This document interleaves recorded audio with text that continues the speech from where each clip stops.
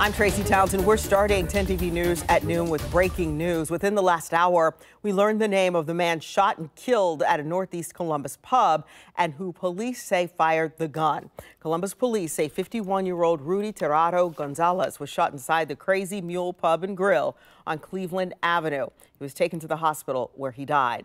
Police have issued a warrant for this man. We will show you. It's 25-year-old Armando Flores. He's being charged with murder. Again, that's Armando Flores being charged with murder. Columbus police say security video showed the men fighting inside the bar, and then that's when Flores allegedly pulled out a gun and started firing. Police have not yet arrested Flores.